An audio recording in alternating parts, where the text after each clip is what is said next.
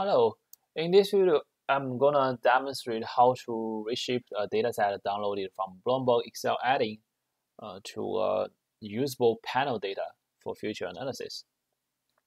So here I have an example dataset downloaded from Bloomberg. If you do not know how to download data, please check out the previous video of mine. Obviously, this is not a panel data because we do not even have a fixed time variable.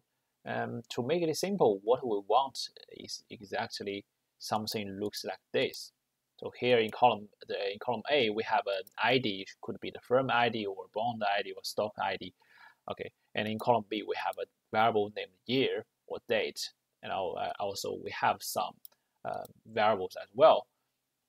So that is what we want, and we want to convert the previous one, the original data from Bloomberg, into something like this. Okay, so you may just reshape the original data using the following steps. So here I list some steps here.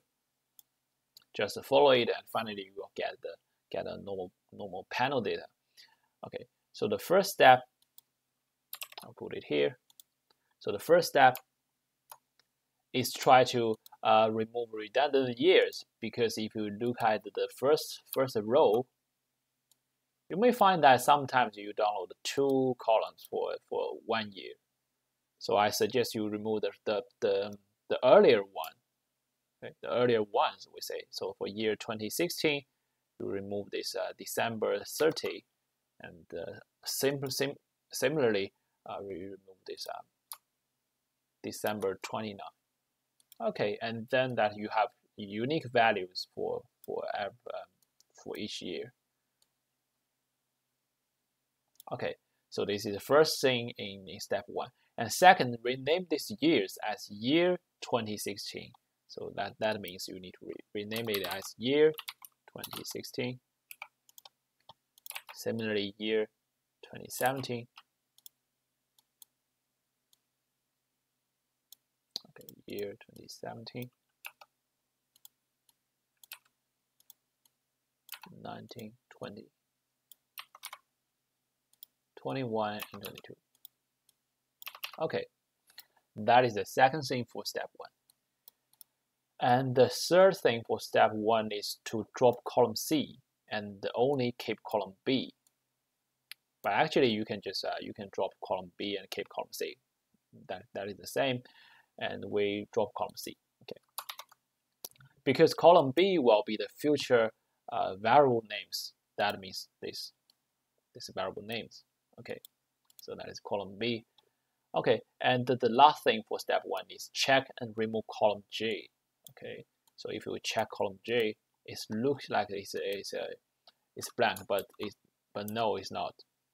So here we have some values. It's redundant, but I don't know why it is here. But normally I just remove it. Okay, and that's all about step 1. And then step 2, just import it into Stata. And please make sure that you use the first row as the variable name. Okay, so click File and Import. The first one is Excel spreadsheet. Okay, that is the sample. Okay, make sure you tick this box. Import the first row as variable names. Okay, and just click OK. So look, we have like, oh sorry, I forgot to save the Excel file. Okay, so please do remember to save it before you import, to save all the changes. Okay, save it and then import.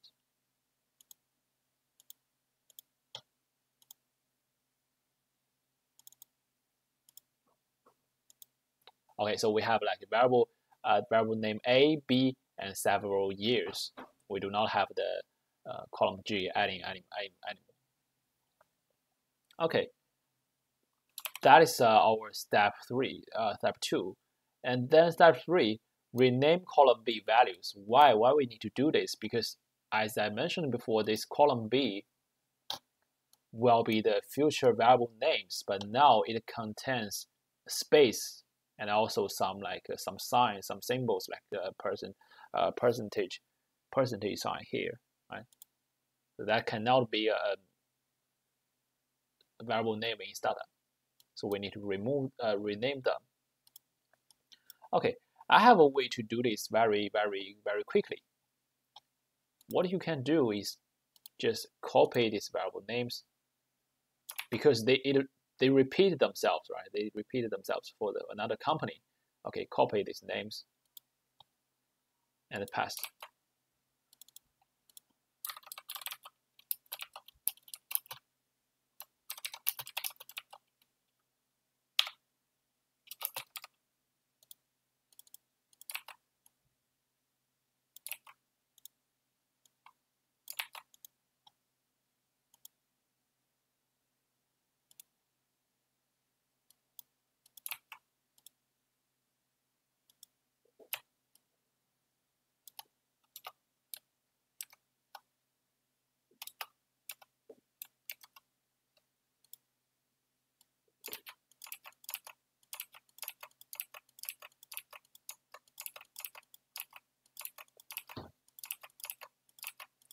And then just manually input their new name. So that could be like ROA or ROE.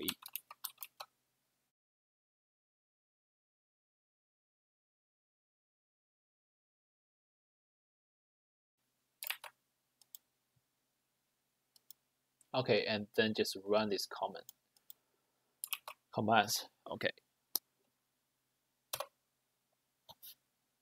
So now we have replaced the values in column B with something like which is suitable to be Stata variable names.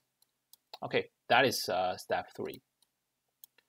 And step 4, before we do the final step, please check the data. So make sure it is variable A, variable B, and some years like year 2016, year 2017. Okay, and in column B, we do not have any space or any signs. Make sure you do that. Okay, no space, no sign. Or you can just tab B. Okay, and the last step is just apply the following code, and you will get the final version. Okay, so copy it for the following code.